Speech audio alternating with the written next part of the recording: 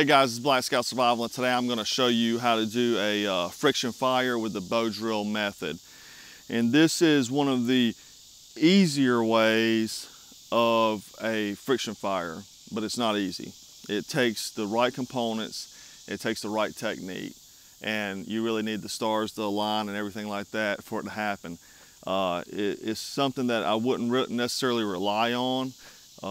That's why once you learn how to do this, or at least attempt this, you'll see why you need to carry at least 3 ways to start fire, because you don't want to have to resort to this. So it's a good thing to practice, good thing to master, but don't rely on it because it's not reliable and it takes too many variables to make sure that it happens. So let's go ahead and talk about the 7 main components of a fire bow drill kit. The first one is the bow. And this is a central item.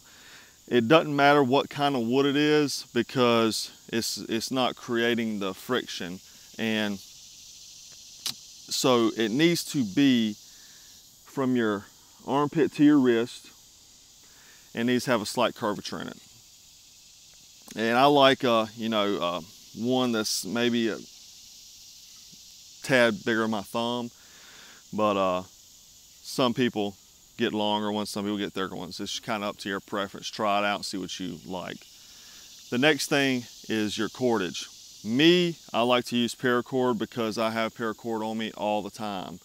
You can use natural materials like, make your own natural cordage, or the easiest thing that the Native Americans did was use strips of deer hide.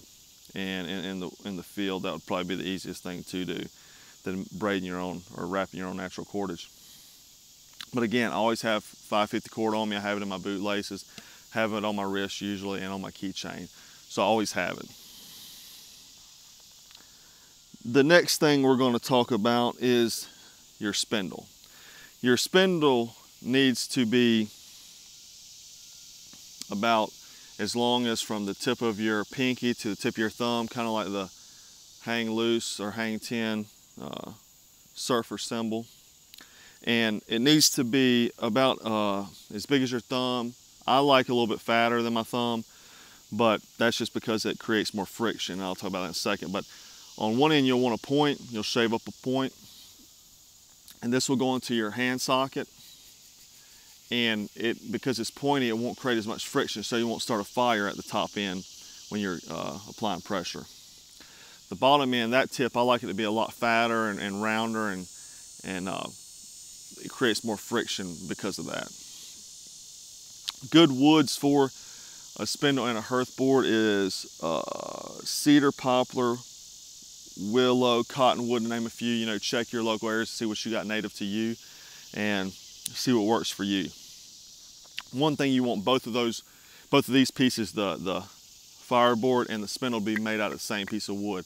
Makes it a lot easier. The density is the same. So, but you can use like those woods I said, but you want to check and just put your fingernail in it, see if it makes a indention in, and that typically means it's a medium density wood and will work good for a bow drill kit. You don't want too soft and you don't want too hard, although you can use hardwoods. I've seen it done, but it typically is a lot more difficult. But the main thing, even outside of the wood, is to make sure you have bone dry components. That's the most important thing to a bow drill kit. Let's go into the fireboard or hearth board.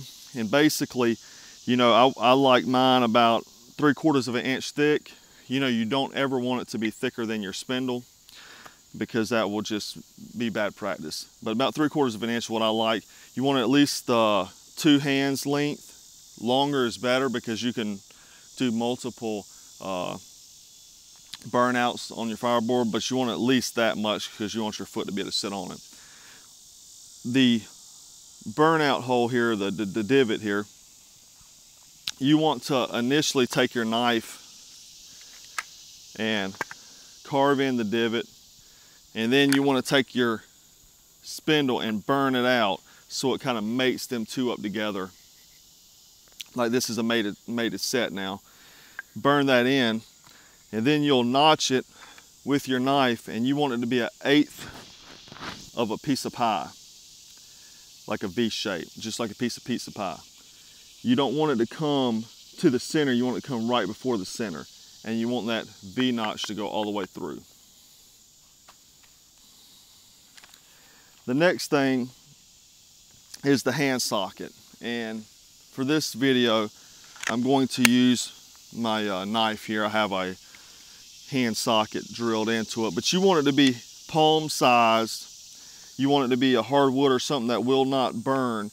And that could be deer antler, shale, bone, rock, any hardwood. And if you use, you know, something that you may think that may burn, you know, or even hardwood or other items, you can lubricate it, the hole, with like a green leaf, you know, stuff up in there, and that oils from in there when you're running it will keep it lubricated. You can use pine sap, you can use oil off your face, you can use suntan lotion, you can use the Vaseline off your petroleum cotton balls. So there's a lot of things there that you can use. The next thing is the cold catcher, and you can use anything, but you want it to be dry for the most part. You can use a piece of chip of a wood, you can use a leaf like I'm using, and this is just a dry leaf, but you don't want to use a green leaf because it'll suck the moisture out of it. I mean, suck the heat out of it, the moisture will. But really anything that you can use cardboard, anything you find. And it's not really that important of a component. You just want it to be dry. The next thing is your bird's nest. And this is something that has to be very dry and very fluffy, and you can use bark off a tree, you can use weeds, grass, a lot of different things, jute twine, I mean just a multitude of things. But you want it to simulate a bird's nest, and you want it to be dry and fluffy, and you want it to be dry like I said. But that's pretty much the components of the bow drill kit. We have had like 2 weeks worth of rain, so it is completely soaking wet out here. I didn't really want to do this bow drill kit today because even the humidity down here is ridiculous. And I've had difficulty starting a fire with even dry components in a wet environment like this just because of humidity for our area. I'm actually kneeling on a tarp, but as you can see, I have a waterproof tarp, and my knees are wet because it's so wet out here. I mean, it's like a swamp. But we're gonna go ahead and try to kick this bow drill and see if we can produce a fire. All right, guys, so let's go ahead and do this technique.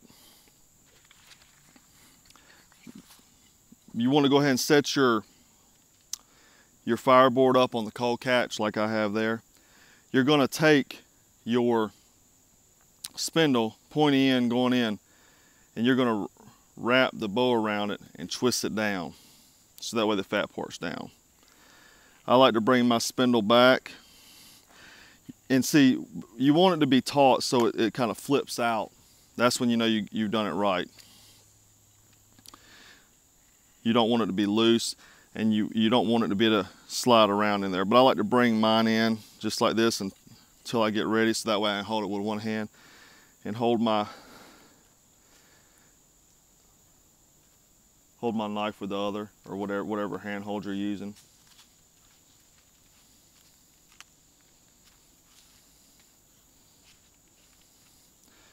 Basically, you're going to put your foot, and my boots are soaking wet, so hopefully this isn't a problem, and hold it about 1 inch over from the hole. You want your leg to be at a 90-degree angle right here. You want another 90-degree angle.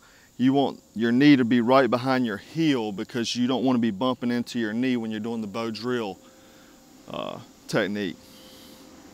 But let's go ahead and do this. Sit it in and sit it on your handhold, giving a lot of downward pressure and just going back and forth. And one thing I forgot to mention, you want your drill to be on the outside of your bow. not on the inside.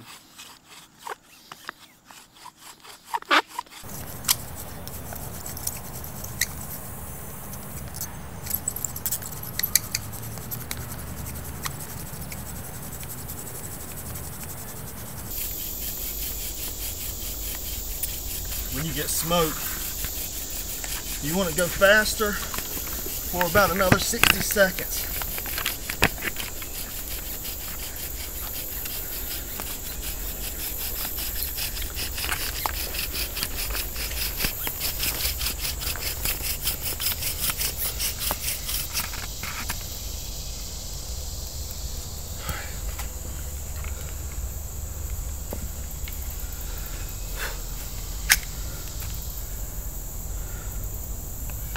All right, now that you got your coal,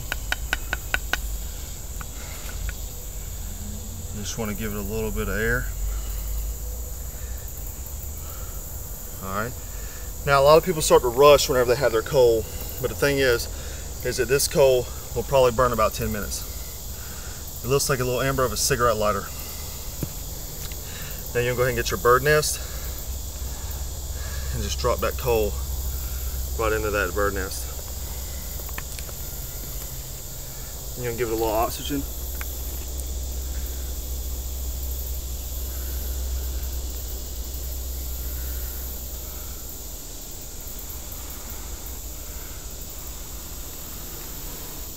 The more smoke you get, the more you blow.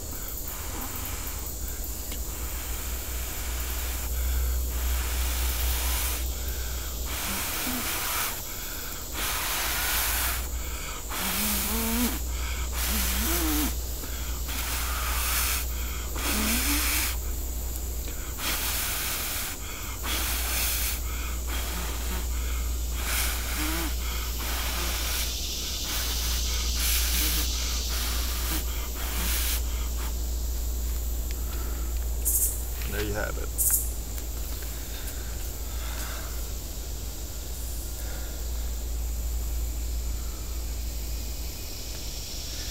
Now, whenever you got your fire here, you want to have all your other materials set up prior to you doing the bow drill. You want to have all your small twigs and all that kind of stuff.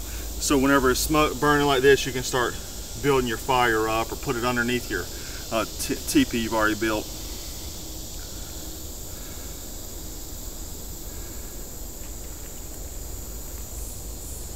But whenever you're doing the bow drill, one thing I forgot to mention is whenever you have your knee behind the other 9 degree, you just want to sit your shoulder right here and then lock your wrist in right here.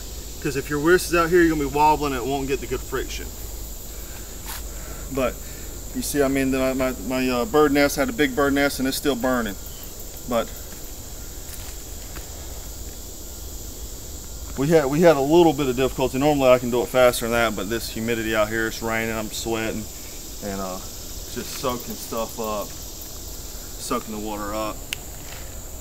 But this is the bow drill friction fire, and hope you learned something. If you have any questions, just leave a comment at the bottom or email jack@blackscoutsurvival.com.